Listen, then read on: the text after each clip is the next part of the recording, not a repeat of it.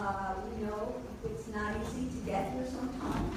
We want to extend a special welcome to those who it's their first visit to the island.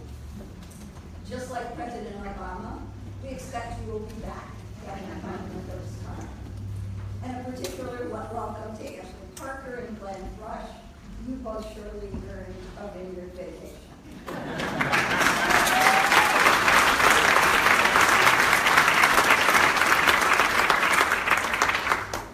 Among the authors are professors, deans, comedians, poets, too many Pulitzer Prizes and PhDs to mention, scientists, medical doctors, chefs, entrepreneurs, film producers, booksellers, White House staffers, newspaper columnists, first-time novelists, and radio hosts.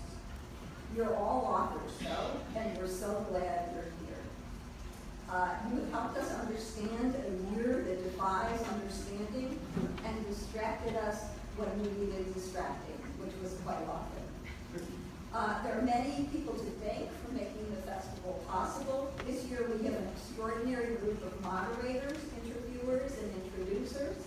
You read, researched, and prepared for the next few days, and you draw out the authors and help them think about their work in new ways. So thank you so much. I'd like to thank the Book Festival Advisory Panel. These accomplished individuals helped us identify authors and set the themes. Particular thanks go to Dawn Davis, Steve Fisher, who's there, Joan Nathan, Richard Russo, Al Styron, and Pat Sullivan. We have many sponsors who help make the Book Festival happen. Cape Cod 5-cent Savings Bank provided an important grant. Mass Center for the Book has been a steadfast supporter. Michelle Haynes and Kay Baer support us by bringing in many of the authors. And Michelle Haynes, I think she's here. Michelle, could you identify yourself? Yay, Michelle!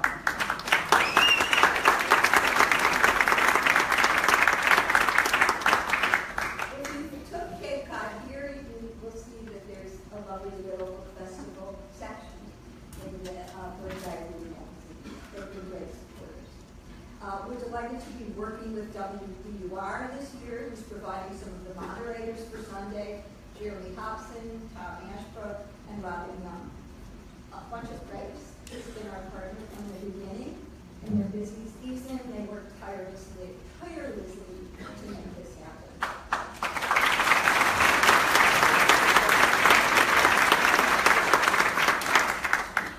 Generous individual donors are vital to making a free event possible, and we couldn't do this without their support.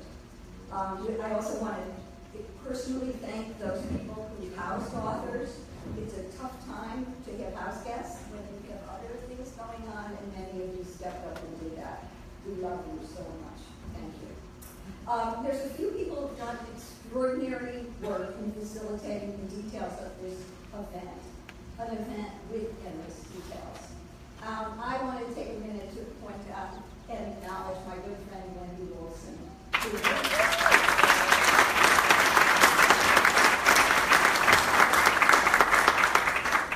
organizing the transportation kills me. And she never gets angry or pressed. She's unbelievable.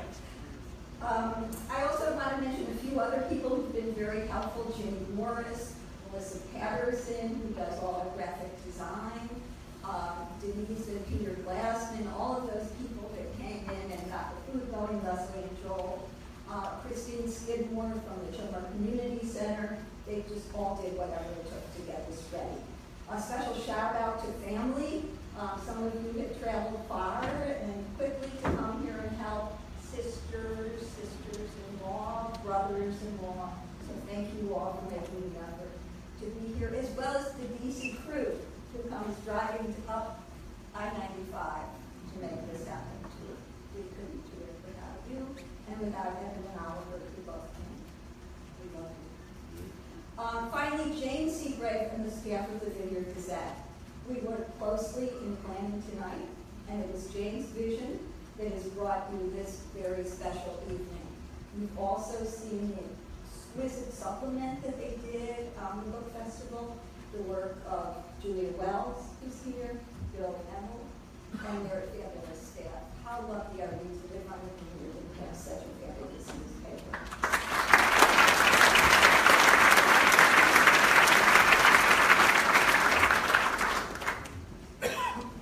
Martha's Vineyard is an extraordinary place, not just for its natural beauty, but because of the people who populate it and the work they do. It's a place where we can escape D.C. and New York City, or wherever we live, rejuvenate and gain a clear perspective. And that is what tonight and this weekend is about. So here's to a terrific book festival. And I just want to thank also Kate Schreitman, who's 8 months pregnant, and who's done, if you saw our Facebook stuff and our Instagram stuff, that's the woman who's made it happen. So,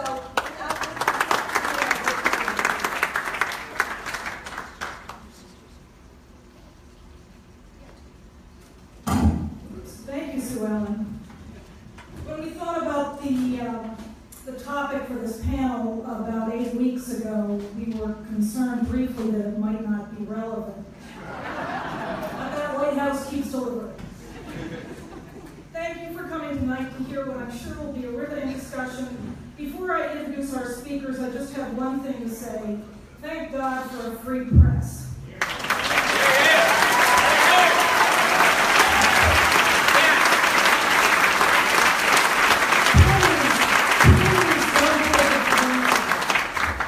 I'm delighted to introduce 3 outstanding reporters whose coverage of the Trump White House has been as exceptional as the White House itself. And I mean that as a compliment. Ashley Parker is a White House reporter for the Washington Post, the Amazon Washington Post, which she joined at the beginning of the administration after 11 years at the New York Times.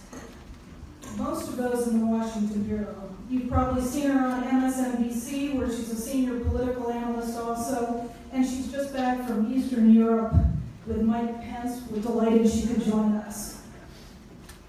Glenn Thrush is a White House reporter for the New York Times, where he can't seem to stay off the front page.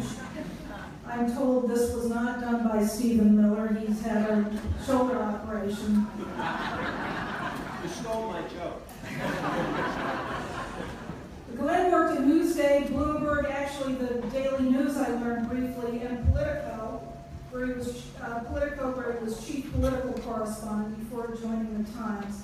And like some other people we know, you can almost always count on him to be on Twitter, where at last count he had 312,000 followers. Our moderator for this evening is E.J. Dionne Jr., who's done just about everything in political journalism, and we've been lucky to have him on the island for the last several weeks. E.J. worked at the Times for 14 years.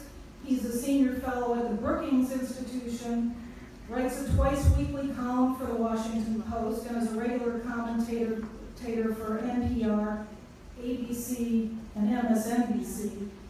And appropriately for this event, he's about to come out with his, I believe, 7th book in September, written with Norman Ornstein and Thomas Mann. It's called One Nation After Trump, a guide for the perplexed, the disillusioned, the desperate, and the not yet deported.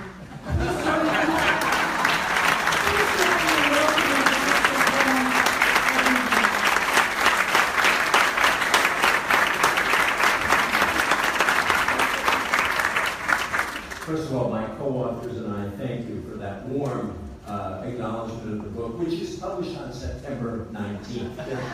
Saying, I do want to salute the Vineyard Gazette, which is an extraordinary institution. We were talking before. It is great to see a successful news organization, and the Vineyard Gazette is one of them. I also want to salute WBUR. I'm only here for a few weeks, but I did make my contribution this week to take an island public radio.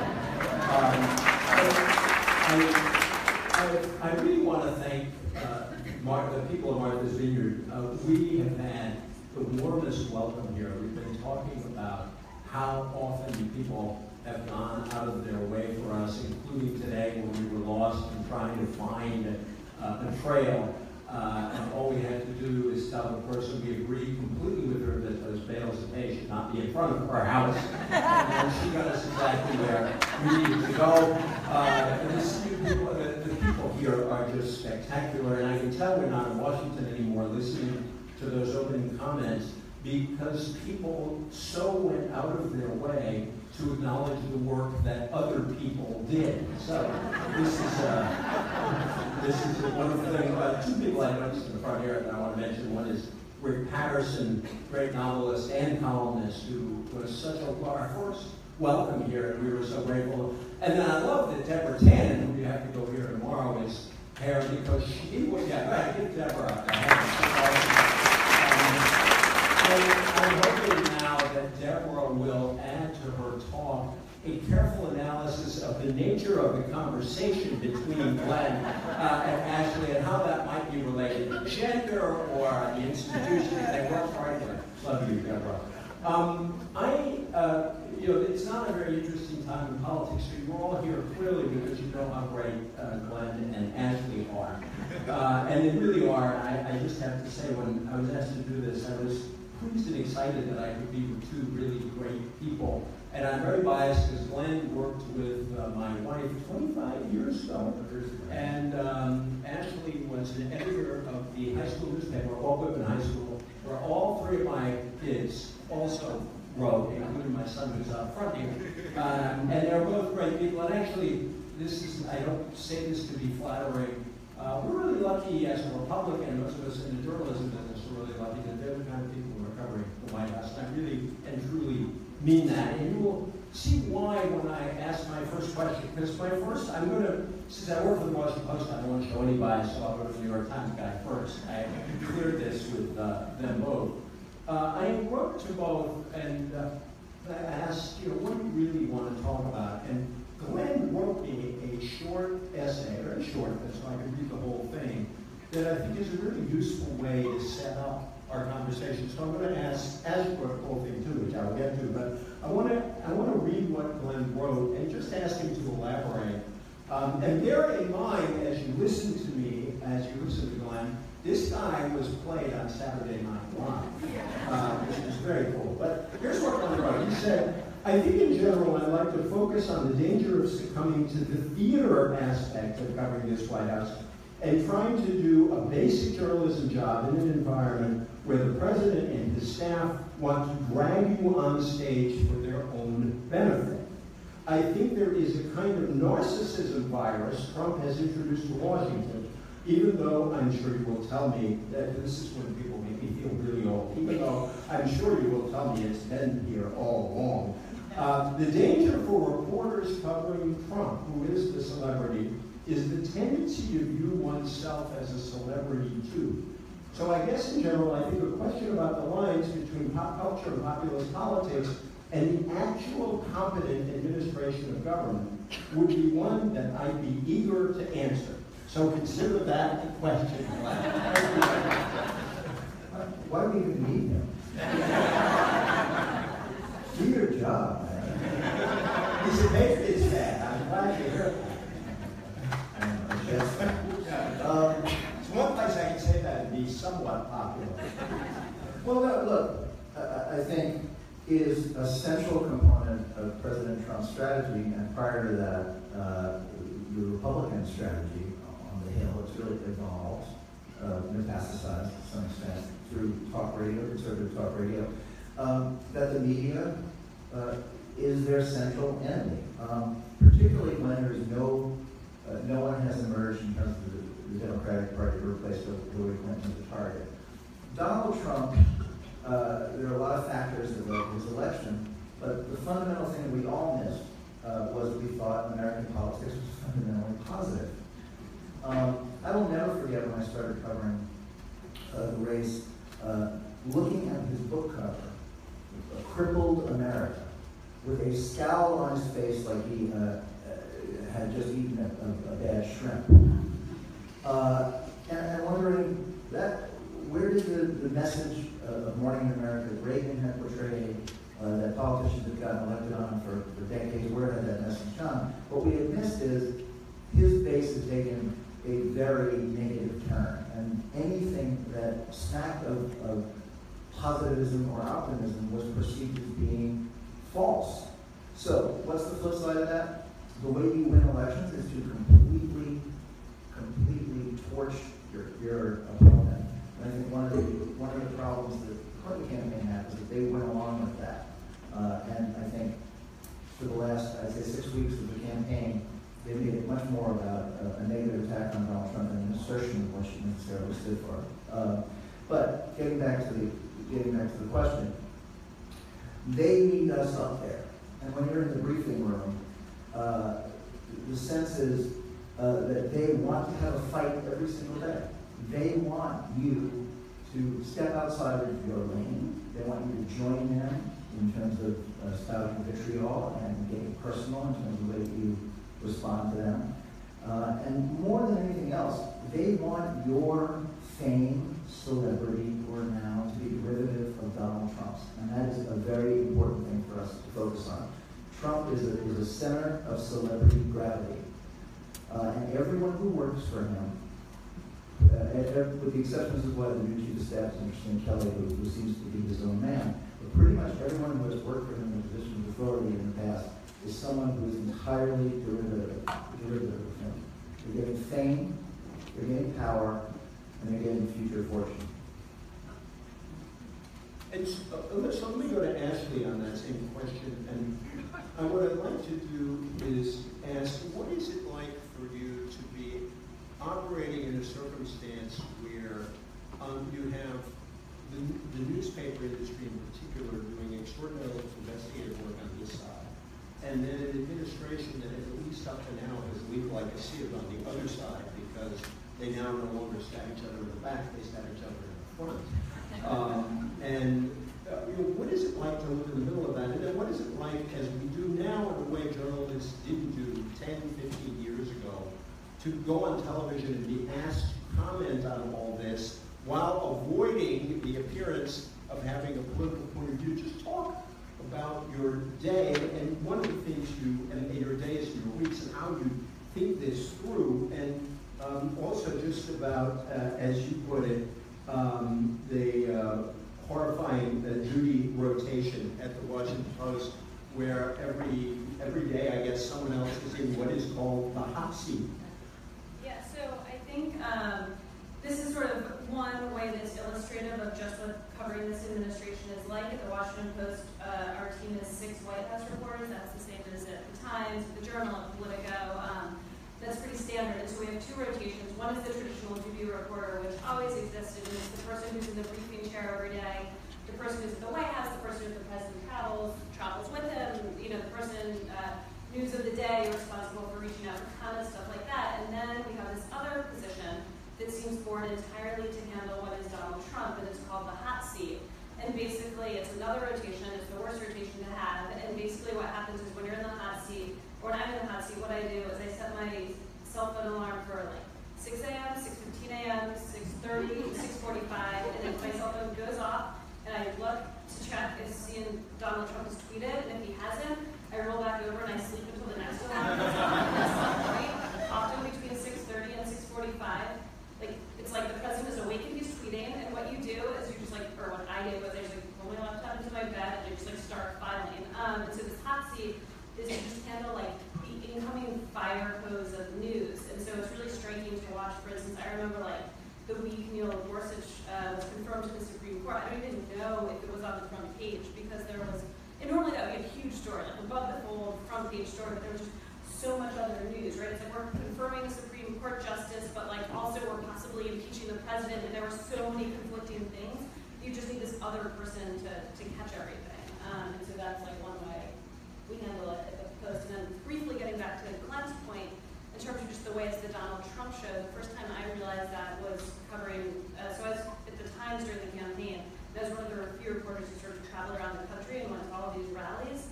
And these rallies were they were like a production. They were like going to a Broadway show or a concert, and there were certain things that happened at a Donald Trump show. At some point but everybody chants who's going to pay for the wall? And everybody knows it's Mexico. And at some point, Hillary Clinton... We don't hear that too much anymore. Hillary Clinton's name is invoked, and we all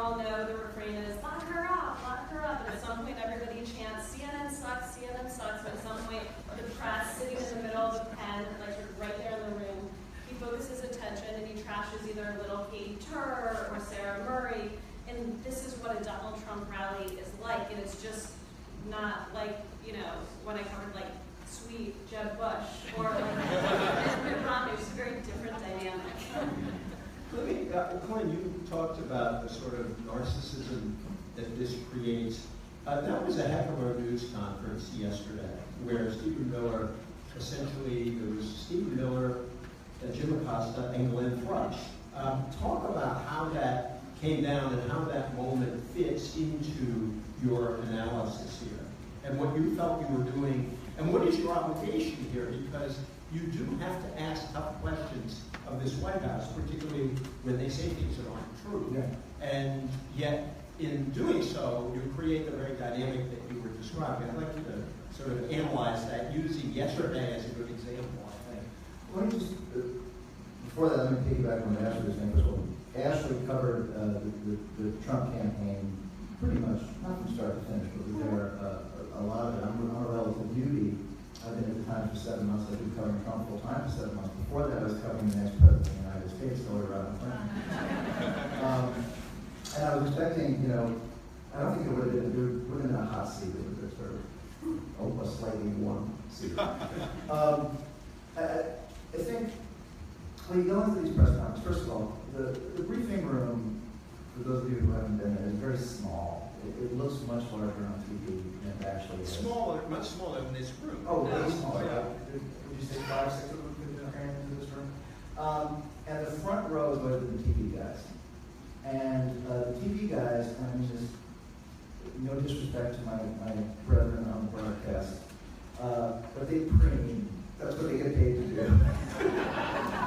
They get paid to have the camera on them while they're asking the tough question, and then the answer is sometimes secondary to that, right? I mean, it's just the nature of the game. Most of them are extraordinarily good at what they do and very good at eliciting answers. But print and broadcast have obviously different functions. The thing about these guys, covering these guys, is that they don't even bother giving you false statistics most of the time.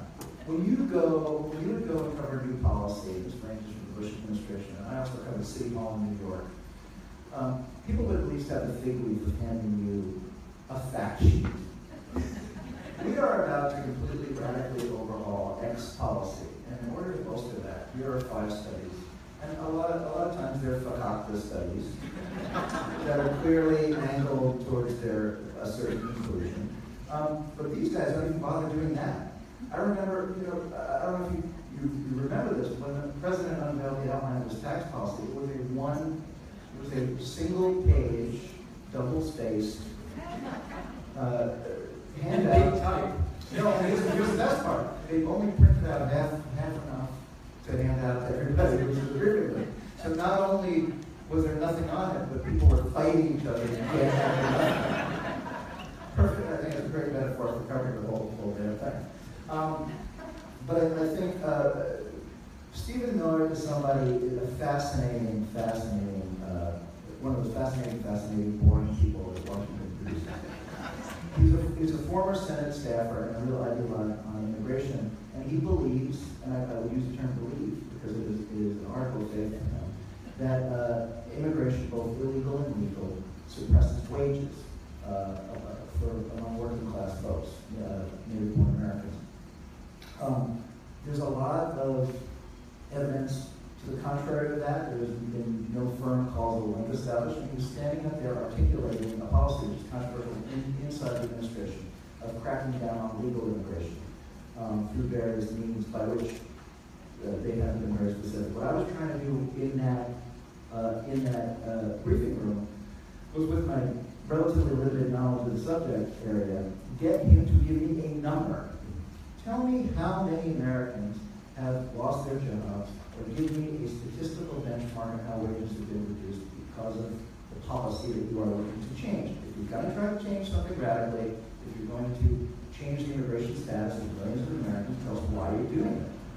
And in the course of my asking that question, he delivered a speech, which, by the way, politicians do. And it is my obligation to tell him, no, I don't want to hear your speech. I've heard your speech before 70,000 times. I want to give you statistical data. And so his role then and he was very good at this, very good at this. He was an excellent debater at Duke University, that was his training, was to attempt to parse my words and turn me into a debate opponent. What you're watching there is Stephen Miller trying to turn me into a political opponent and me trying to get information out of him. And I think that was why it got sort of contentious. But the one thing I realized halfway through the exchange was it was becoming a little bit too much about me and Steve, and I kind of pulled off at that point and didn't cross the hook over. You'd be a good politician if you carefully parse how you just answered that question. Let me ask you, I want to ask something. We will get to the audience, by the way, as quite early in this, but there are a few things I want to just sort of lay out for us. Russia and how that is handled inside the White House. There are typically damage containment teams, and this so often looks like the operation of a damage enhancement team. And in particular, how they seem to act guilty even as they insist that they're not.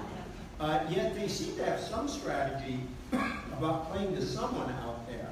And you heard it again last night with Trump's speech in West Virginia, where he's really trying to say that this whole scandal is trying to rob his people of the victory that they had. Can you talk about what it is like in that press room and in the White House dealing with the Russia story, and what it's like also to be in there while our reporters over here are producing all this damaging information?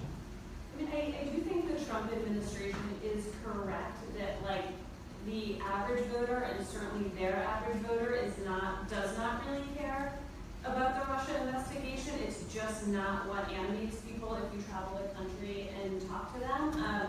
But I do so I have no, I'm not Bob Mueller, right? I don't actually know if the Trump campaign colluded during the campaign. But I do think what's more damaging than what they may or may not have done are all of the actions they've taken that looks like they're trying to cover it up. And the person who is doing the most, anti-damage containment, as you put it, is the president himself. And so normally you hire lawyers to protect you. And he has hired a legal team who he flouts, he ignores. There was one time we reported his legal team met with him and was basically whatever you do, just don't mention X. And they had literally left the White House and they weren't back at their law offices, and he tweets about X, right? So he just can't help himself, and I think, and nobody can understand it, or it seems confounding, right? You really did nothing wrong, why not just let this investigation play out? And I think, and you've spoken about this too, but I think the reason he's so obsessed with this, and now also he's upset because it's getting into his family's finances and his business dealings, and it's pulling in the people he loves. But the reason is he sees the Russia issue as an assault on his legitimacy as the president, and it gets at his key insecurity, which is that he didn't deserve this, that everything he's achieved, he's still not taken seriously. He's a kid from Queens, and even when he makes a lot of money, it's kind of gouge, and it's not old money, or it's crude money, crass money, and then he finally gets elected to the presidency, and he doesn't win the popular vote, and he thinks people want to take it away from him, and that I think is why he's so obsessed and so spun up about Russia and self-damaging. Glenn, just on that, do you think he seems to have a particular fear of this investigation extending beyond the Russia, especially if it goes down the financial world? Do you have a thought on what their thinking is about all of this? The one thing that, the larger context of this is, I set out to cover American politics, not Donald Trump. The absolute all-encompassing blanket nature of covering this guy that we just dragged into thinking about him all the time. And if you kind of look at for the lowest common denominator of everything that he does or says about focusing attention on himself. And for those of you, if any of you have had kids, for instance, if you're familiar with this phenomenon, and it doesn't necessarily put you in the best mood every single day. So so part of the justification is just the massive id that we are trying to chase every single day. And what was the question? Just a question about where they fear this is going. The financial stuff is extremely. We don't know what we don't know, and we don't know if he knows what we don't know. And I think the main thing is he is basically a salesman. if anybody, I'm from New York. I have been around Donald Trump my entire life. My in-laws grew up in Trump Village in Brighton Beach, Brooklyn. I've been covering him more or less as anyone. I come from New York City tabloids, and before he became a presidential candidate, my last 2 interactions with him, by the way, were not answering phone messages from him when he was talking his West Side project. That was Donald Trump. He's a real estate salesman. He's a real estate salesman to rich people. He's a real estate salesman to new vote rich people. So that's all about selling aspiration. So fact and reality, particularly fact and financial reality, are things that he doesn't necessarily want out there. So in addition to sort of the psychic component of this, when you start getting into money with Donald Trump, specific dollar amounts, you are in real trouble. He went to war against Bloomberg, and I think it was the Wall Street Journal, it was a Business Week during the campaign, when they were downgrading his wealth. People forget that was one of the big fights that he had initially. And then part of his I think lack of disclosure in terms of his income tax returns has not necessarily to do with where the source of his money is, but how much of it he actually has. So in terms of legitimacy, to Ashley's point, this is a man who has defined for most of his life legitimacy by how much money he's made. So this gets to the very core of his legitimacy or illegitimacy. We just have the siege today at this table of a new conspiracy. Glenn Thrush grew up in Trump Village, and we all know what that means. So technically, my parents owned an ice cream, a Carvel ice cream store located a quarter of a mile from Trump Village. Yeah. That's close enough. Rick, we'll do a novel on this. I sort of do have, even though I know a lot of, not everybody in this room is in show market, not everybody in this room is here year-round, but I do have a sense of the politics of the room. Just so you know, the vote in Chilmark in 2016 was Clinton Kane 617, Donald Trump, Trump and 94. So we do know where this is coming from, but I think a lot of people have this question, and I think personally it's a legit question, which is the whole question about false balance during this campaign, and how you guys, looking back on how the campaign was covered. Everything we're seeing from Donald Trump, really, in some sense, everything except his victory was quite predictable. This is not a different Trump than we saw in the campaign. And I at least think there is a question that we in journalism have to answer. I'm on the opinion side. One set of sins were not like the other. And yet, a lot of times, this desire for balance forced the coverage to say, well, he does this bad and she does that bad, and therefore it's equivalent. I just heard recently from someone who's talking about a TV person whose job was to find stuff on Clinton so that it could look balanced, and it was a lot harder to find this stuff on her. Can you talk about this whole question of false balance, and what responsibility does the media have, but in particular, because I think the newspapers did a better job on this, and not just because of my own bias, how much responsibility does television have, given all of the free coverage that Donald Trump did? I mean, he's the only guy ever who could do Meet the Press and This Week and Face the Nation in his pajamas. That had not been permitted before. He could do it on the phone. He insists he never did it in his pajamas. So just talk about the campaign, because I think a lot of people, at some point somebody was going to ask about that, and I think it's a fair set of questions.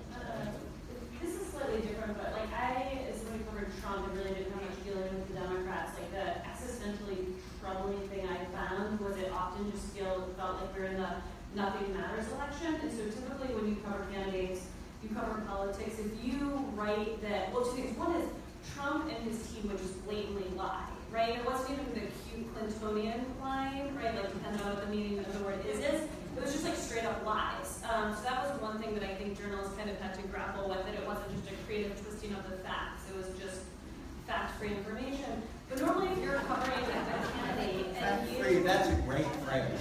But if you're covering a candidate, typically, and you fact-check a candidate, like I'm covering Jeb Bush, and he's saying, Florida was #1 in job creation for 3 years in a row, and you do a story saying, like, well, that's not quite true. They were #1 in job creation 1 year, but then Texas surpassed them. You often see a campaign react to that, and the candidate either takes that line out of their speech or they tweak it to be accurate. It's not because they care about what we, the media, thinks, but because they believe there's a social penalty if the media calls them out for lying or being incorrect or being crude, and then they're changing it because they don't want to pay that social penalty with the voters.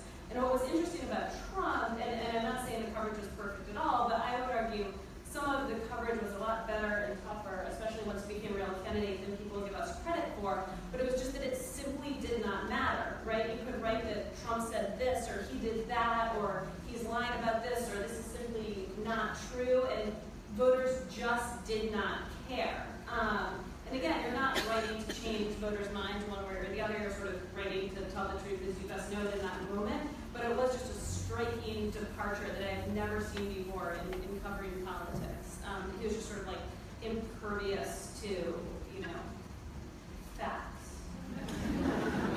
But I always wanted you to go back. Thank you. That was very good. And I wanted you to go back to your arch-opinionated self that used to write those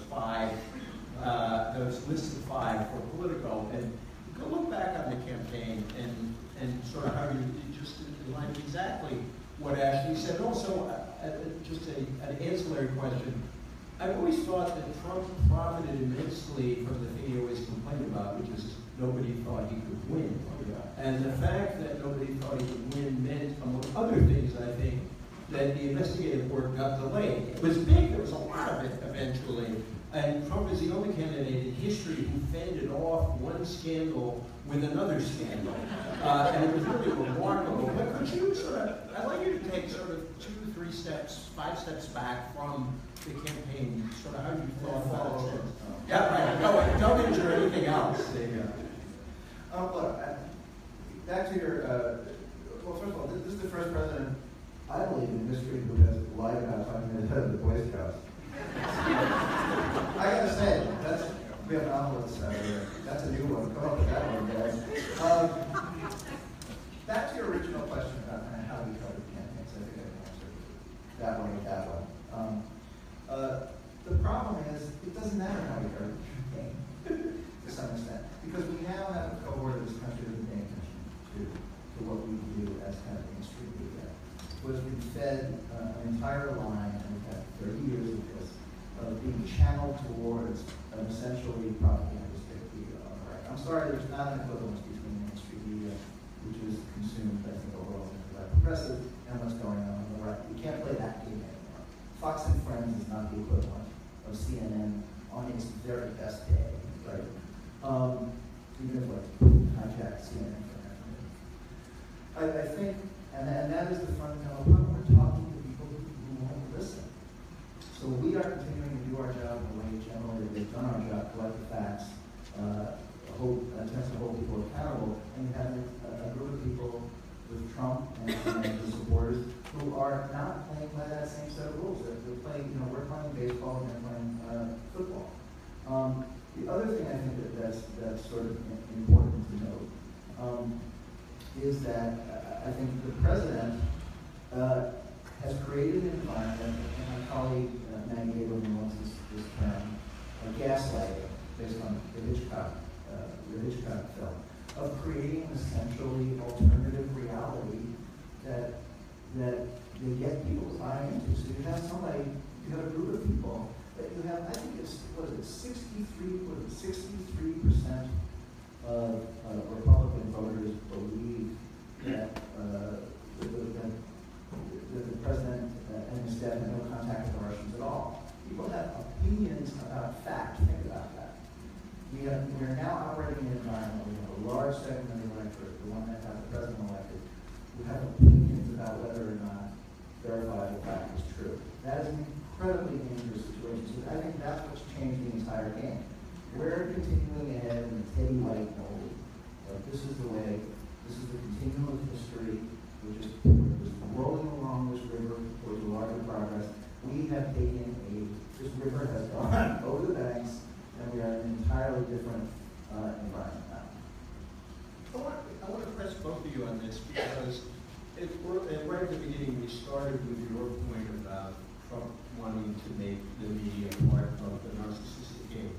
But you really have, you've often had battles between White Houses in journalists, and there have always been White Houses that didn't want certain information out. I don't think we have ever had, or at least not in, I can't think of it until maybe certain points of the early republic, but that's when all the press was partisan. A real wholesale war by the government, by the administration against mainstream media, which means how do you avoid the problem of confrontation? Because their policy, their very attitude toward news, toward facts, makes it a confrontation between the institutions. How do you guys deal with that, Ashley? So I should say this is also the first White House I've ever covered. So I know the difference. But I'm used to like an inherently antagonistic relationship between the people I cover and the media. That's not that different.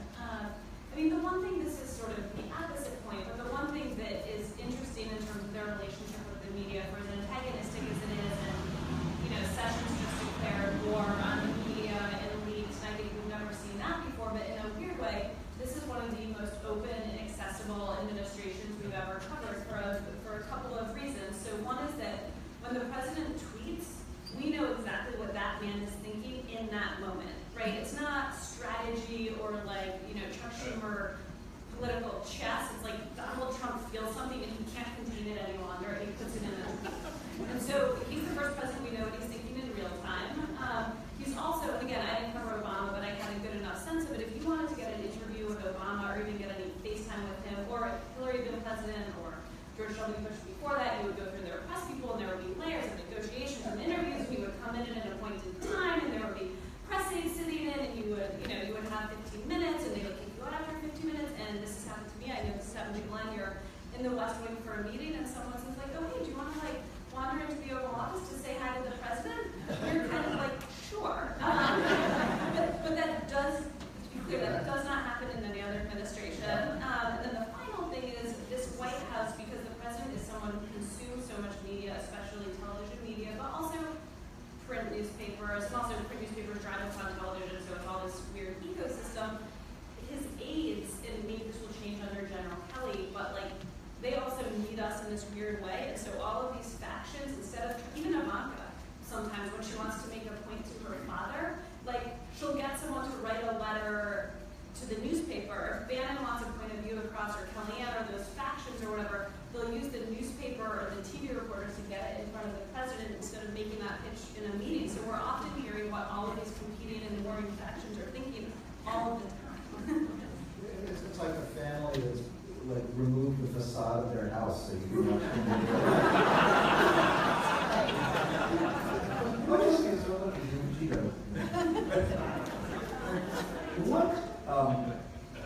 is the competition like? And I want to go back to something I read, which is you have two completely different sets of competition now over what's going on inside the White House, say coverage of the White House, and then the scandal coverage. And I think I love the New York Times, Washington Post and Washingtonian. I think it's good for journalism. We have two pugilists here. We're not talking baseball, we're talking demolition derby. No, what is this like? What is that sense of competition? And how do the Trump folks play on that themselves? Ashley's a detestable person. Believe me, you should have. Yeah, go ahead. I think it's way, I may be in the decided minority on this, but we've all worked in different places. And I think Trump is actually, this sounds totally self-service, I really do honestly mean this.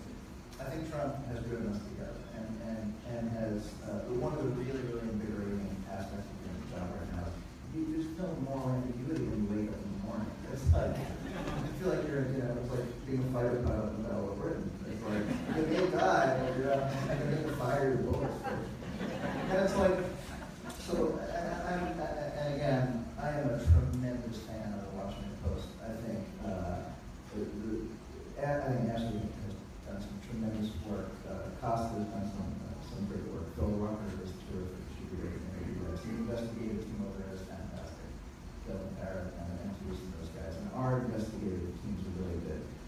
lot of competition. People are really goading each other.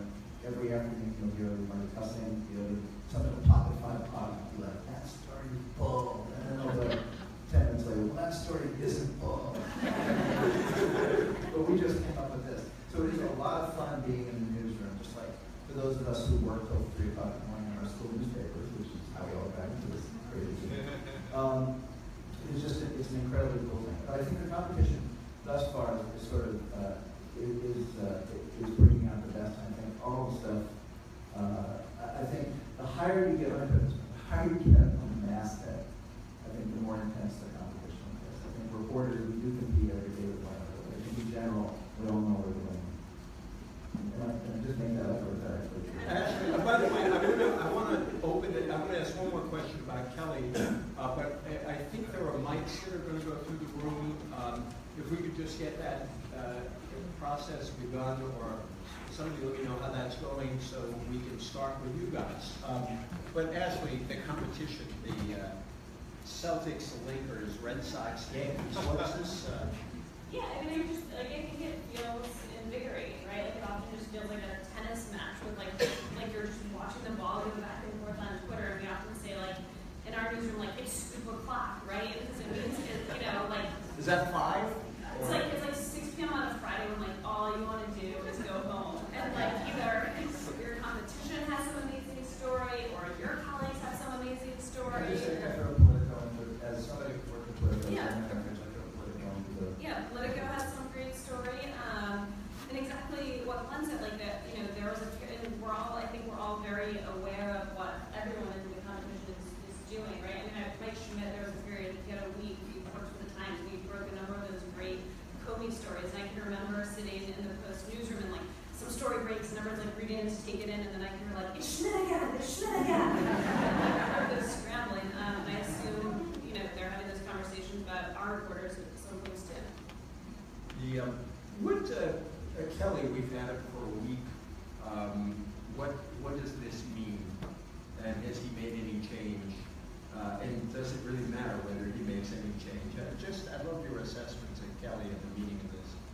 Well, I think it's interesting that I grew up in kind of ethnic New York, that everyone's focused on Trump hiring generals. I'm just looking at all those Irish guys.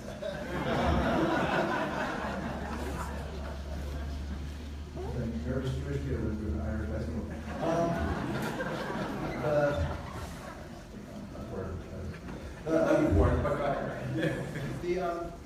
Look, I think, to me, this strikes me as a collision course. Kelly was offered the job as early as May. He told people that he didn't necessarily want it. For those of you who don't know, he is the one characteristic of the profile I'm going to publish today. We talked a bit about this stuff. The one characteristic of General Kelly seems not to possess a terrific sense of humor.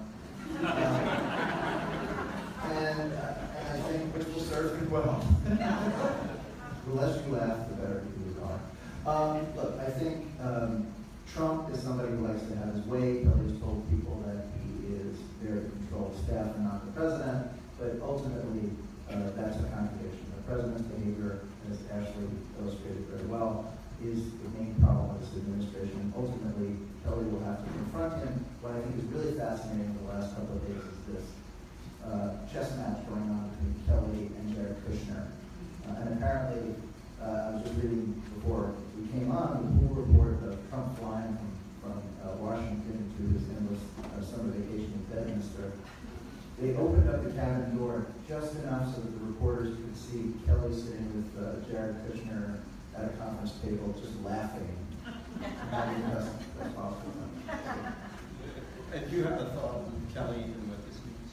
So I've actually not done that much reporting on Kelly because I was traveling with Trump. But my general sense, just having watched him during the campaign, is I am deeply skeptical of Trump's capacity to change. Right, like he's a 71-year-old man whose habits get entrenched and they just become more so as you get older. And I remember during the campaign there were all of these moments, some of which I believe myself, where it was like Trump is suddenly going to become presidential like once he gets the nomination, right? And then he would like read a speech off of the teleprompter and everyone would go crazy, right? Like it's so presidential, you can like read those words right there. And he like derail and be like, okay, well once he gets to the convention, like that's when he becomes presidential. And once he's in the White House or once he gets the White House,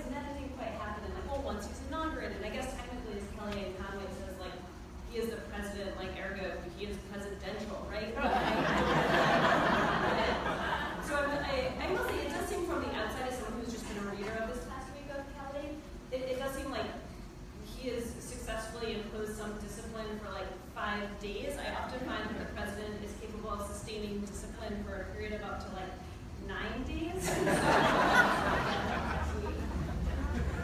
Is 9 days how you count it? I like the Ross. Unlike Stephen Miller, she brings statistics. Who has the lady over, two folks over on the right? I'll try to distribute them across from left to right. Great, thank you very much. I'm interested in the whole issue about distraction and the shiny object. And MSNBC this morning talked a lot about the release of the transcripts from the conversations with the Mexican and Australian Prime Minister, and suggested that that was deliberate leak by the White House in order to call attention away from what's happening with the grand jury. So I'm just curious about, in dealing with the shiny object issues, are those editorial decisions, are those reporter decisions, how do you react to them? By the way, I want to say that's a great question, and my favorite Twitter response ever, I forgot who did it, was someone who sent a tweet that read something like, how are we going to deal with a story that is a distraction from the distraction from the distraction from the distraction? And I do think it's a very hard to figure out what is distraction and what is not. Please, I mean, do you agree with that theory that that's why they put out actually quite embarrassing transcripts or not? And how do you deal with the shiny object issue both of you? So I will say, initially I do think during the campaign I had a thought of, sometimes it seemed like when something was going awry, the president would tweet out something that was so much more extreme or so much more scandalous that everyone would go over there. I've now sort of dropped that. Like, I think some of these tweets or some of these, the next scandal or the transcripts coming out or whatever it is, they certainly do serve as a distraction or a new diversion to cover. But at this point, I don't think it's intentional. I don't think there's like any strategy behind it. And often the thing that they're using to distract you from is so much worse than the original thing. That's the president distracting you from your endorse it by bringing up Russia, right? And or Trump or Obama, whatever. I think they're not that organized. And I think the one thing they are is they're terrifically reactive. So they will see something that occurred yesterday with those transcripts and then pivot today to attacking the media. So it is much less about them planning this stuff out than having really fast and oftentimes very effective reactions. The lady right behind her over there. Hi. Do you have a mic? Oh, good, we'll go on this side next. Go ahead. I just want to firstly, as a mother, as an American, as a teacher, to thank you for being on the front lines and for helping us through this very complex time. We've all been in our sense. But my question too is anything going to substantively change after Sessions' pronouncements today in terms of sources, uncovering the truth? Will it change anything in terms of your ability to suss out what is true, what is not, fact from fiction? Thank you. Yeah, that's right. What is this going to do? What reporter would want to go to jail right now? That's like, you want to talk about competition? Go for it. It's like, you want to start throwing? I mean, if we're gonna go down this road. That should not be. And what I meant to say. I just think it's nonsense. I think Attorney General Sessions, we've seen people attempt to do this before in the past. But it is an extraordinarily dangerous. It's an extraordinarily dangerous approach. We've got a large percentage of the population know that. Yeah, I think it certainly has a chilling effect. I don't think it stops any journalists from trying to do their jobs. And I should be clear, I am not part of the Post investigative team, right? I do palace intrigue, but so I'm not one of those people. But I think it makes them double down. But people are very worried, and I know at the Post, especially those investigative reporters, are taking steps to be very careful, to be protecting their sources, to be protecting information. I mean, even just the Washington Post White House team, not the investigative team, we now conduct a lot of our conversations on an encrypted chat messaging app. emojis, which probably could be hacked by the Russians and they would be given away. But newsrooms are, I think, grappling with it. I don't know specifically what the Times is doing about protecting sources. We all do the same thing in terms of source protection. But I think the other thing we have to say here is it was the Obama administration with Eric Holder as Attorney General that authorized surveillance of data collection of reporters. So this isn't something that is limited exclusively to Sir. Thank you. Great panel. Many years ago, I saw the movie All the President's Men.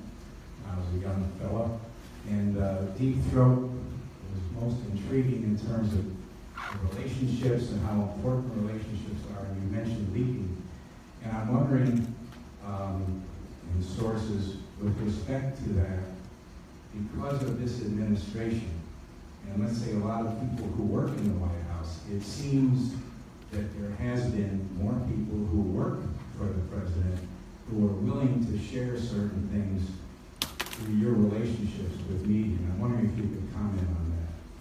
Thank you. That was, in fact, a question I was hoping to ask. I really appreciate your asking about the motivations. What is going on here inside the White House? And you can give away all your sources here, and no one will say a word to anyone else. Well, when you're a reporter, and the main thing you want to do is get between the staffer and their boss, right? That's your goal. It's like to create a psychological dynamic in which they're giving you information that they should not be giving, right? For whatever reason, you use whatever means you can to do that. This place comes preloaded with that motivation. And the reason really, it emanates from Trump himself. Trump is a guy who is about Trump, and you know it because everything he's associated with has the word Trump on it. That filters down. So everything Sean Spicer is now associated with has the word Spicer on it. Each person is emulating the boss, so they're branding themselves. So when you go into an environment where each individual player has a dual loyalty to their boss, and it's so funny Trump talks about loyalty because he gives so little, that they realize that it is about protecting themselves. And I would say the motivation for the vast majority of stuff that gets leaked, and I'm not talking about intelligence agencies or the deep state, I'm talking about West Wing folks, the kind of stories that we write about. The motivation is often brand protection, attacking one of their enemies internally, and that's the reason why we're able to write these stories, is because it's factionalized and everyone's out for themselves. Yeah, I think it's back to what I mentioned earlier. A lot of people realize the best way to make their case to the president is not in a meeting, is not in a private situation, it's through the media, so we benefit a lot from that. And, for instance, even just look at the sort of firing of Reince Priebus. In theory, if the president and his family are unhappy with the chief of staff, they could actually just fire him if they had that power. But here's what they did. They brought in Anthony Scaramucci, who was described to me by someone as a kamikaze fighter, who came in and gave a crazy interview to the New Yorker that was so offensive that Reince Priebus had no choice but to tender his resignation, right? And so that just gives you a sense of how this White House works. Instead of the president and his family just firing him, which is fairly simple. They bring in this other person, they create all of these other nightmares, and then once Anthony Scaramucci has fulfilled his role, they're like, all right, your 10 days are up, mission accomplished, you're out. What was that like when you showed up? What were you looking forward to? Andy Borowitz said that comedians would bring a lawsuit against the White House for firing. What was that like? What through your heads when this was going on? Actually, you brought it. I'm glad you brought it up. I think we both knew him just from covering Republican politics. He's just a colorful character, right? And so I was just excited for someone else who would sort of fit right in. I was looking forward to his steely confidence being implied in the West Wing. It was just, you said kamikaze, someone else described him as a suicide bomber.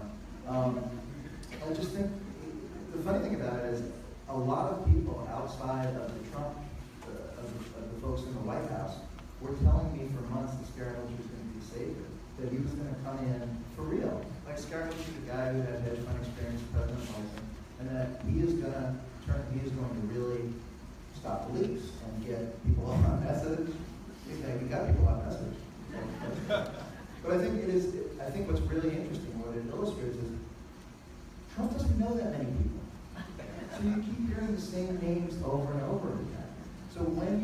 it was one of the interesting things about Kelly being picked. Kelly is part of a group of 5 or 6 people who are the grown-ups in that administration. So his pool of talent that he's choosing from, which is getting smaller and smaller, is ever shrinking. And the mooch came, the mooch went. Could I ask one quick question, Ashley? How did Priebus survive so long? Is another way to put it. This was an astonishingly bad fit. And what can I just toss that to you? I mean, I think at the end of the day, Priebus made just a personal goal that his goal was not to advance Republican healthcare legislation, and his goal was not to make the president look good. Like at the end of the day, at some point there was a turning point, I believe, where his goal was just to last a year, or just to be the last man standing. And I will say, Glenn was mentioning all of these competing factions, and this is a stunning White House where every single, not principal, but every single aide has their own PR team and their own chief of staff. And so Priebus, what was striking and what the president eventually picked up on and was not particularly happy about was you could write something really negative about the president and like maybe you get a phone call, maybe you wouldn't. If you wrote something negative about Reince Priebus, his PR team would go into overdrive and you would have 7 people calling you and screaming at you. So you basically had a full army of RNC staffers devoted to Reince Priebus press, which helped him for a while then. And he had an endless threshold for humiliation of the president. But he just simply, for real, this could have gone on and on and on and on. Like, him being humiliated over and over by people in the building was not any major motivation for him getting out. It had to be brought into the public before he was driven out. The lady over there, right there. You guys probably know who this was, but somebody said recently there are a bunch of people in the White House who are trying to save America from Trump. Does this sound familiar? I mean, something like Kelly or and so I'm sort of wondering, are there people in the White House who really understand how insane Trump is and that they need to save America from Trump, or are they all as crazy as you? I mean, they all want to, you know what I mean? I'm going to do these guys a huge favor by saying, we know it's the Sorry. No, I mean, this is something I saw in the news. I mean, the more serious question is, are there people who work for him who understand that there's something very dark and weird and that the danger's going on, who are trying to save us from him? Or are they all on the same team? I will say there were a number of people, I think, who were able to sort of, more establishment Republican types, RNC types, who were able to sort of talk themselves into taking jobs in the administration by using the justification of being like, look, Trump would not have been my first choice, my second choice, or even my 14th choice, right? But he's the president now, and I want to get in. He's a Republican president, we have a Republican Congress. I want to get in there to help pass Republican health care, help do Republican tax reform, and help do these things. And he may be an imperfect messenger, and not who I would have chosen, but that's what I want to do. And you do have a lot of sort of traditional Republican types in that administration, and you have some true believers. It's a mix. Yeah, I think you have, well, first of all, you have the Gary Cohn, Dean Powell cluster, which is predicated on a much more mainstream view of Republicanism, Democrat. Look, the White House is really powerful still. We haven't devalued this to the point where it's not an incredibly powerful institution, and people who want to get things done still head to the White House. The other thing that I would say that I think folks should keep their eye on is this: where Trump's interests align with the Koch brothers' wing of the party, the deregulatory wing of the party. That is where stuff is getting done, because that is the schism that most hurts Trump. And it's interesting that probably the most effective White House aide whose name you don't know, Mark Short, his legislative director, is a former Koch brothers staffer. And so does that mean that the Republicans stay on side for a good long time? Because the last week, you've seen a little bit more of a kind of breakup of Republican solidarity. I mean, it seems once they went after a former Republican senator, i.e. Jeff Sessions, somehow or other that was the end of the line, not insulting McCain or any of the other stuff. But something seems to have happened, and yet, I'm glad you underscored that, because there is a lot more policy overlap between Trump and very traditional Republicanism than his rhetoric suggests he wants to let on. Where does the break come?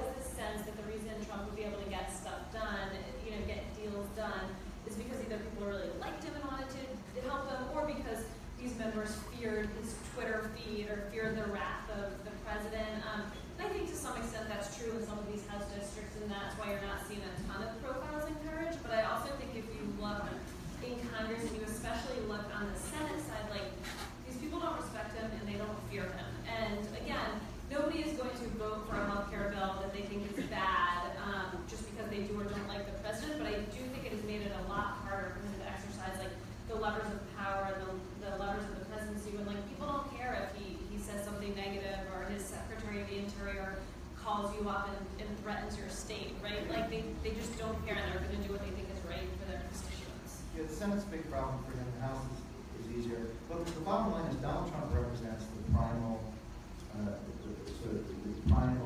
issues of the Republican base better than any politician in America. Donald Trump is really the national politician, the only national public politician who's been able to sort of capitalize on that Tea Party energy. So the truth of the matter is, regardless of what he does, he still owns that real estate, and there's nothing that any of these senators can do about that. Funny use of real estate metaphor. Can we get some mics into the middle is being discriminated against as often as the case here. So let's get a couple. Why don't you pass it? Well, let's get two questions at once because this is a crowd at once. So why don't you pass it right back to you? I'll get to you at next round. Go ahead. When Mueller does his work, Speak in the mic. Or yeah. Underneath. Or just speak really loud. when Mueller does his work, he has some action and it's adverse to Trump and his family, what do you expect to be the response from Trump, and what do you expect to be the response from Congress? All right, hold on. And then the lady right, yeah, right. I don't know. Oh, yeah, it's working. I assume that, and I hope that most reporters use reliable sources. And you mentioned trying to make sure your sources are reliable. So what I don't understand is if all of his briefings are full of lies and non-facts, why do you keep going to the briefings? Is it inconceivable to just ignore them and not show up? Two completely diverse questions. I'll let Ashley take the one she wants and stick you with the other one. I'll take the second one. I mean, I think it's an interesting question, and people have sort of floated the idea of why don't reporters boycott these briefings. I mean, I think, here's the thing, I think you have very few chances to ask the administration the questions you want to ask them, and I still think there's value in showing up and being able to ask your questions, and if they lie to you, or they don't provide statistics, or they offer spin, like, I think that's useful information for us to have in terms of understanding this White House. I'm never going to turn down FaceTime with a member of the administration where I have a chance to ask a question and get it answered. I will say we are under no obligation to use that information to quote it in our stories, and I think if you look in our stories, we very rarely do sort of just quote something that's spin or not true, or if we do, we provide the relevant context. But I just think there's value in being able to ask the administration questions. Why would we abandon the arena just because the fight has begun? I mean, like, I'm not walking away from a fight. We got to be in there and representing this stuff. It's not just a matter of us, like, asking questions and trying to elicit answers. It's about us telling these people who are lying to us every single day, we're not going away. You can keep these people lying.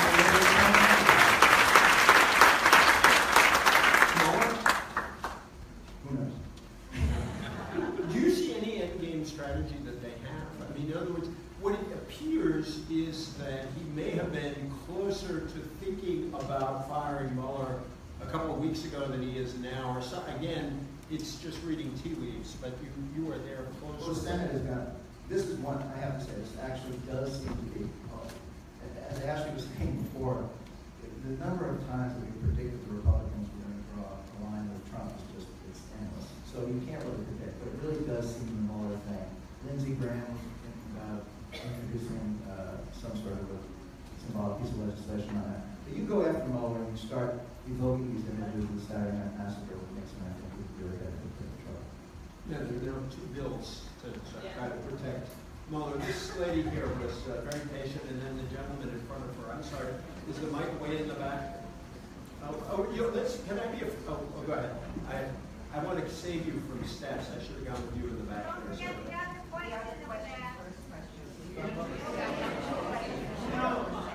Mueller, I thought I got them both. For Mueller and the rest of Yeah, you did.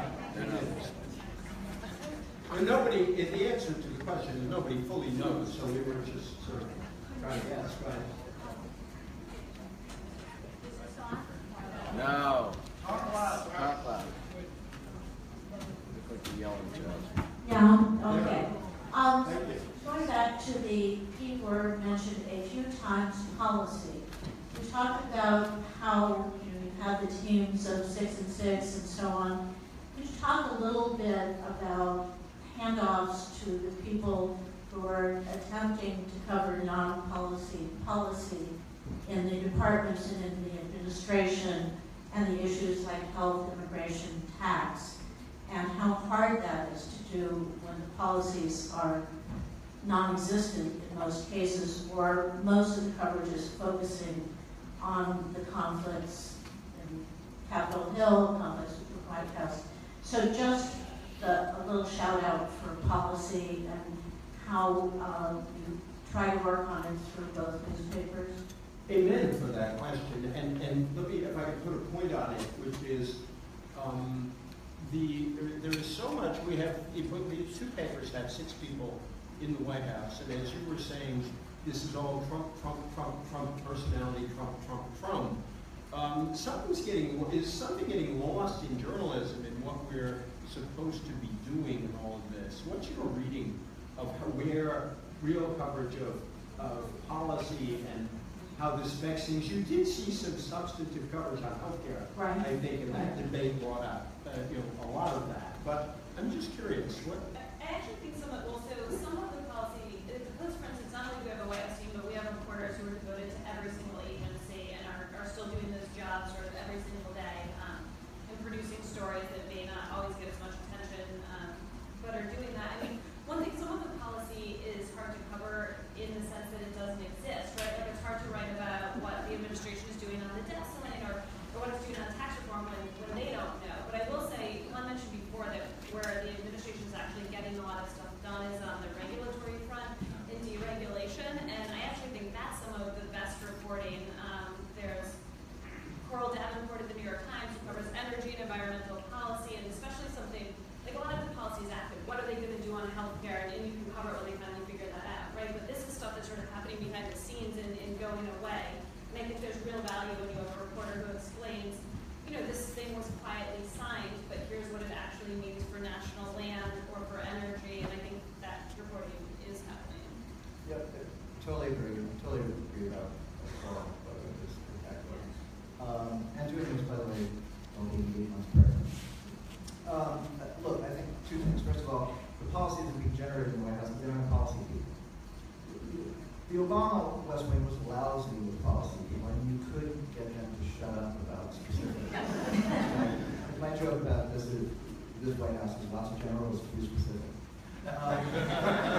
So it's like, so I think what you have to realize is the president is not, again, it all emanates from Trump. He's not that interested in policy.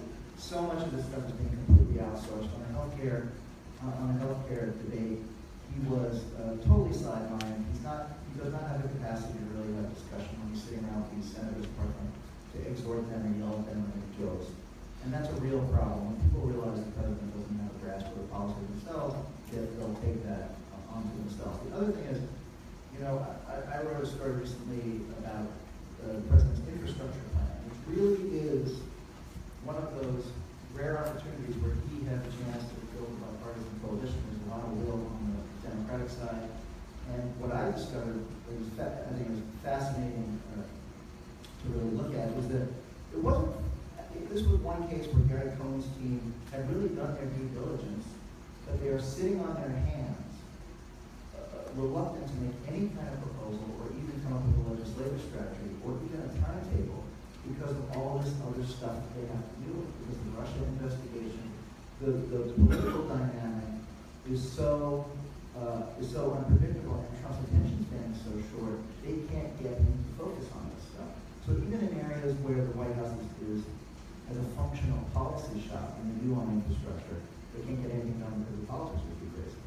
Let me take one up front here. By the way, there's a brilliant Wall Street Journal reporter here. Does he care to join us, or he can pass if he wants? You guys are doing great. Thank you. And then let's get a mic to this gentleman, since because he's where? Oh, okay. Well, you go, and then this man's been waiting for a long time. All right, let's get it. Yeah, right. Thank you. All right, I just was wondering if I could get both Ashley and Glenn to hone in a little bit more on what they perceive as the dangers. I don't think it's any accident that Glenn left us with this image that he wakes up to, which is being a fighter pilot in the Battle of Britain. And we know what that fight was about, so let's put it in not inconceivable terms. I mean, is there a totalitarian streak? Did the president, do you fear, an authoritarian streak? I mean, what is, if you would, both, tell us at some point, you put all of these dots together and you began to feel some real danger. What is that danger? I'm going to cheat here. We have a whole chapter in our book on that very question. I think it's a really important question. Let me get that gentleman in, and then you can answer the both.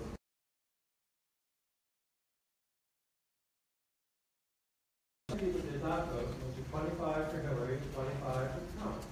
So hypothetically, 75% of registered voters did not vote for this guy. What can the media do to put his position in context? I understand he won. I understand there's a large population between the two coasts that do support this guy. But in fact, it's 25% of registered voters. How does the media put that in context?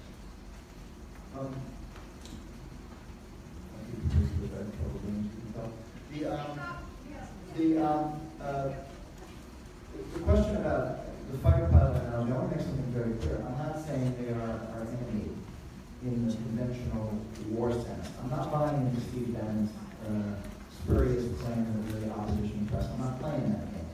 What I'm saying is, in terms of us fighting, it's about fighting for our institutional prerogatives as opposed to fighting any particular politician. I just want to make that very, very clear. He clearly has an affinity for authoritarian leaders around the world. It's interesting, the ones that he praises and the ones that he doesn't. I don't need to go through the litany of facts on that. But one thing I would say is you're talking about legitimizing him. The voters of Michigan, Ohio, and Pennsylvania legitimized this president. As far as I can tell, there was no large-scale manipulation of actual voting. And I know Clinton people really well. I was talking to them hourly during the last couple of weeks of the campaign. They knew that something was going on, and they were not able to counter it. And people didn't get out to vote on that side of the wall. I think it's on the Democrats. It doesn't have a mandate. No, but that may well, I believe that to be the case, but let me just, Ashley, take both of those questions, authoritarian, autocratic, that threat. And what role, in other words, I think it's easy enough to say the Democrats screwed up in not figuring out how to avoid that danger. Nonetheless, WikiLeaks, for example, got covered differently in France than it got covered here, those kinds of questions. Let me just throw that. I think to your question back very briefly, Donald Trump is the President of the United States, and we cover him like he's the President of the United States, and it's just that simple for me. And there's plenty of elections where not that many people show up to vote. I think everyone should show up to vote, but that's their choice, and he's the President. To your question, I think, to me, like, the most troubling thing is sort of just like the crumbling trust in democratic institutions, where we sort of now live in a reality where people can just like choose their version of the facts, whether it's the media or the courts or whatever it is. And I don't think that's the president's fault. I think he certainly plays on that, but I think in some ways Trump was able to become president because people didn't trust the media and people didn't trust these institutions. And one good example I heard of this was Charlie Sykes. He's a conservative radio host in Wisconsin. And he was beside himself in the primary when it looked like Donald Trump was going to win the Wisconsin primary. And he sort of said, he had like a moment of introspection. He said, look, we in the conservative media can spend years delegitimizing the mainstream we suddenly want the mainstream media to fact check the president and hold him accountable. We've trained our voters not to care. Thank you. We got two questions to this gentleman and that gentleman. I'm sorry for everybody else who couldn't get in. Sir. Thank you. Yeah, my question actually relates to the last point you made. I think that candidate Trump actually got off very easy during the debates, and perhaps that was because no one thought he could actually win, but he hardly sustained secondary and tertiary questions. And I think that if he's able to survive this term and gets to this 2020 election, I can't imagine, and given what we know now about everything that's happened and potentially the lack of accomplishments, I can't imagine him squirming out of the debates, but maybe I'm being too optimistic. And I wonder if there's any role that print journalists have in really, causing a little bit more severe requirements in terms of vetting during those debates. Thank you, and sir, right there. Who was, yeah. The gorilla in the room. Ashley, you just returned from Texas offshore trip? Yeah. Yeah. What we miss, it seems, since there's so much Trump haze, is how this looks offshore. So it's up at 3 o'clock in the morning listening to BBC trying to get a perspective. How does this affect us offshore? And particularly, the drumbeat of we haven't had an incident so far, and God help us if we have one, onshore or offshore, with, say, North Korea launching an ICBM that's capable of getting this far. How does that look when you're offshore, say, with Pence? Thank you. Yeah, I think our allies are quite worried. That's a lot of what Pence's trips abroad are reassuring allies that whatever, we support Article 5 of NATO, or we will be with them, against Russian aggression in the region. And it's a really strong, enforceable message. The only problem is the president back home is tweeting and saying the exact opposite. And so I think these countries that are most optimistic want to believe what the vice president is saying, but they're nervous. And one funny thing just about these countries in general is nobody knows what to make of this. And so I'm sure Glenn has had the same thing, but I've had a number of diplomats email me and my colleague Phil Rucker and say, these embassies, can you get breakfast? And it's like, of course. What great documents do you have to slip to us when we show up for breakfast or coffee? And these people are like, so what did it mean when Trump tweeted that about Mika's face? Right? And they're literally getting frantic phone calls from their leaders and their people back in their country, and they just don't know what to make of it. And it's like can you be a Trump whisperer? Can you tell us what to tell? So I think there's a lot of confusion, and they are sort of struggling to make sense of this election the way other They're cornering us in G20 last month. Literally, I couldn't get out of the room. I was being cornered by German reporters asking me what the hell Trump was about. So, do you want to, what was it? I don't know. I thought Trump lost all the debates pretty convincingly, particularly the last one. I thought he was. I think the thing we gotta understand is the people who are watching. A lot of people who are watching those debates are not watching the way you're watching the debate. It's just that simple. They're not scoring it. It's a different scorecard. I mean, one thing I would say that is the dynamic that has changed is Donald Trump would not have gotten elected had he not been able to hold his own with independence. It was clear. We have seen in the polling, while his support is maintained relatively steady with his base, although we've seen some erosion lately, his support among independents has collapsed. So that is the dynamic. To me, that is the most dangerous dynamic. But in terms of the debate, I think this is the thing that people, I think, have got to understand. You can present, and Ashley's made this point over and over and over again, also in her coverage, is you can fact check in. By the way, I'm a big fan. One thing I would like to see done in debates is real-time Chiron fact checking. Yes. So I don't think it's going to get done, but I think that would be immensely helpful to people. But even if you have that, I think there's a large percent of people who are not watching the debates for the things that you're watching. Arguably the most important thing that happened during the debates, not arguably, was that I thought it was the low point of the entire campaign. I was so depressed. right before the St. Louis debate, when Trump and Steve Bannon staged this Facebook Live event with 6 women, came right out after the Access Hollywood. I said, we're plumbing a depth I've never seen before. No one's going to go for this. And what did Trump campaign people tell you? That was the turning point of the campaign. And on that, I'm going to try to end on an uplifting note. So, I have a favorite, one of my favorite Bob quotes. He said, "When a truth is not given complete freedom, freedom is not complete." And the search for truth is difficult. The media sometimes have trouble finding it or even seeing it. But I want to thank Glenn and Ashley and all our colleagues who are trying to help us find it. And I thank all of you.